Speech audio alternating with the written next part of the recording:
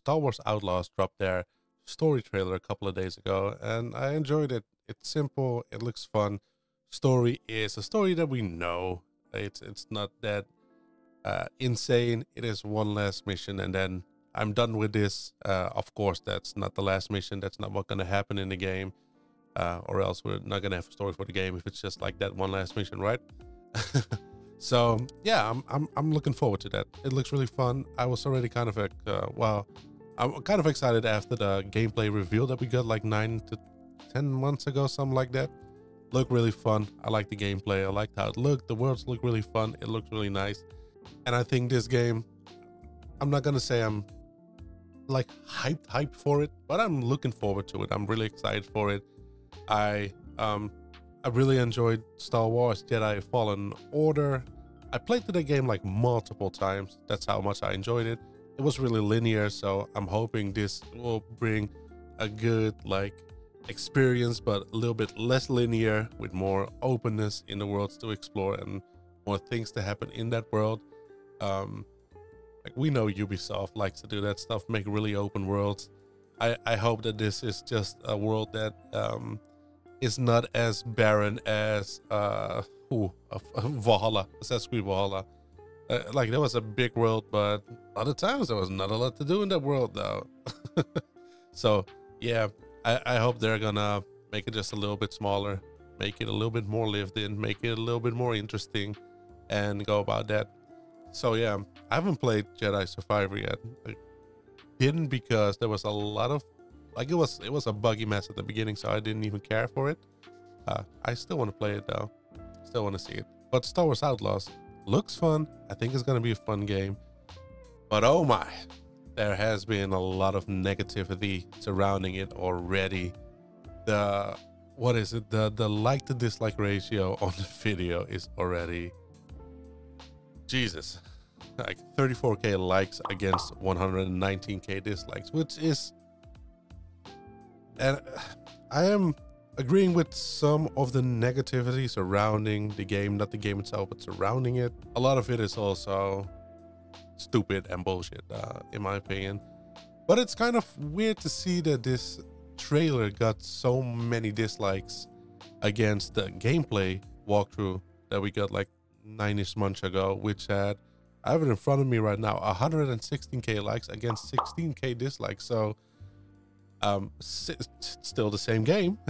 It's still the same game, but damn, the dislikes have been given, and for the couple of things that I don't understand, like the really stupid thing to me is like K-Fest not being an attractive character. Like who the fuck cares about that?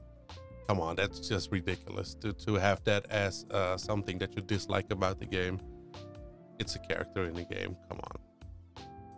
Like there's more discourse surrounding that, I know, but yeah, I could probably name a lot of characters, also male characters, that are not beautiful, right? And nobody gave a fuck about it back then as well. So why should we now? It's just a character. There's nothing wrong with it. The one thing that I might think about it not being a quote-unquote beautiful character is that I do think the facial animations and stuff that we've seen in the videos are a bit on the stiff side.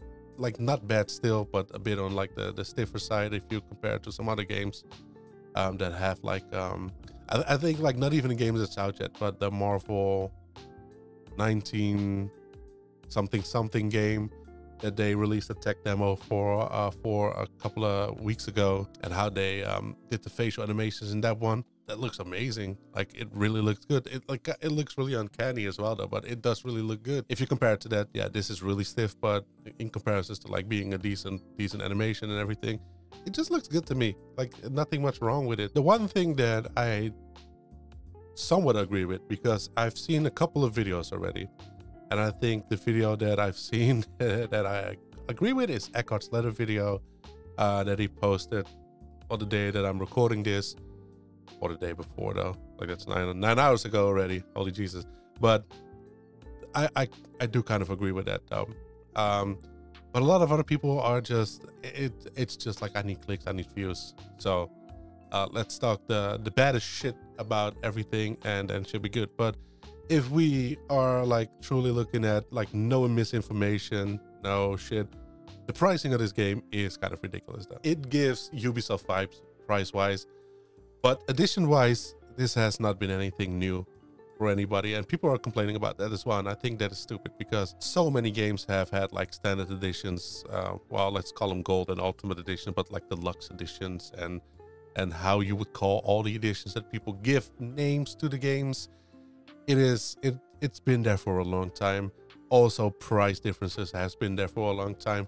I do think that there's an insane price difference in this right now. I'm just like, if I show you, I have the UK side in front of me because I am Dutch and I only get the Dutch stuff, so you won't understand that. I don't see no thing to change the language on the site, so I went to the UK side and I was like, okay, let's look at it. I will give you the euro prices. I have those over here. So like the normal edition is $69.99, and then the gold one is $109.99. And ultimate is $129.99, which is going from like 70 to 110 for what you get is holy. That's kind of what I can say. It's insane. It's stupid. It really is dumb though. Like the pre-order bonus, this is just cosmetics. Like if you care about cosmetics, I guess, right? I don't really do that. Like usually you use it for a bit and then you just switch to something new or something cooler that you get in game or whatsoever. I don't think I've had any game where it's like, I need this cosmetic or else I won't enjoy the game though. I kind of don't understand that. Season Pass, I have no problem with Season Pass. It's not a Battle Pass. I've heard that been thrown around as well. Battle Pass is like totally different. There could be Battle Pass things in the Season Pass. Like we don't know yet, but I want to throw like a lot of shade at Ubisoft for this, but it is something Ubisoft would do, right? But then if you go into it, it's again a cosmetic. And I think this is the most ridiculous thing though. The Jabba's Gambit exclusive mission available at launch. This is a mission that's already in the game. It's already done. This should not have been behind a season pass or a paywall. This should have been standard edition, and that's it though. That's it. I think that's the most, after pricing being ridiculous, that's the most ridiculous thing in this entire stuff. It's like, why put a fully done mission behind this paywall? But also, let's not forget that Ubisoft is not alone in this. Like the other game that I really love, which I enjoyed the shit out of, is Hogwarts Legacy, and I played it on Xbox. So you already know, up until like the new update, the summer update's coming, the shopkeeper mission, I think it was called, was exclusive to PlayStation. I think that's also just ridiculous though. Just don't. I've always hated that stuff, and I've hated it back in the days because I think, if I remember correctly, and I don't have like a really good memory, but I think like Call of Duty did that with Xbox. Like, wow, having exclusive stuff to Xbox and not to PlayStation. If I'm wrong, though, let me know. I think that was Call of Duty with that stuff, or like earlier access and stuff like that. I don't like that. Give us the game as it is right now, or as it is at launch, and then like having a season pass at launch is not a weird thing, but why does it have to be with content that's already in the game? That's the stupid thing for me. The other thing people are complaining about, and this is something I also, this is in the same category as, oh, K-Vest is not a beautiful character, is the 3-day early access. I know you have FOMO and they play on the FOMO and everything, but please, you don't need a 3-day early access. You don't need it. Don't buy the gold edition for the 3-day early access. For the season pass, maybe, if you think that's actually, you know, if it's going to be good, like, you don't know. I'm looking forward to the game. I think it's going to be a fun game. I don't know if it's going to be a good game. I think it's going to be a Star Wars Ubisoft style game. And personally, I don't really mind that because, yeah, I've always loved Assassin's Creed. I think Valhalla is not that good of an Assassin's Creed, but I also thought fucking Assassin's Creed 3 was a terrible Assassin's Creed. I might have to replay that to see if that still is the case for me. But, you know, there's always games in there that I don't like, but I've always liked Assassin's Creed and other games that they brought out, like Far Cry and stuff like that. So them taking a chance with Star Wars, I hope it is not too much Ubisoft, but there's probably definitely going to be like points of interest in there, and go to this point to unlock this area or discover this area or map this area out. That's like standard Ubisoft shit. That's probably gonna be in the game.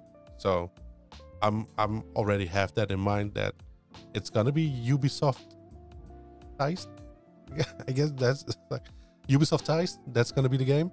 But as long as it's like really fun, it's it's open. I can just roam around. There's enough to do. Story is fun. Gameplay is good.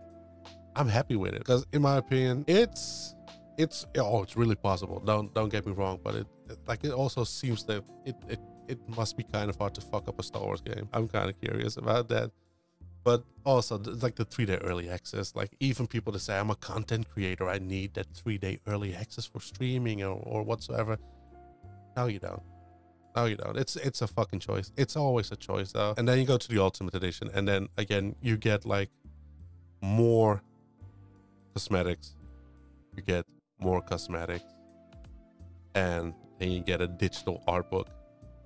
I personally don't understand why you would go for a digital art book and not like a physical one, if they have one. But like digital art book is like, that's such a no-go for me. Yeah, and then you get into over in the Netherlands, it is 18 euros a month instead of like 15 quid. You get everything that you get with the Ultimate Edition for 18 euros a month. I would say, like, I'm not one to say do this with your money or whatsoever, but if you think like the pricing is as ridiculous as I think it is, and agree with a lot of people about the pricing, then I would say go for the standard edition.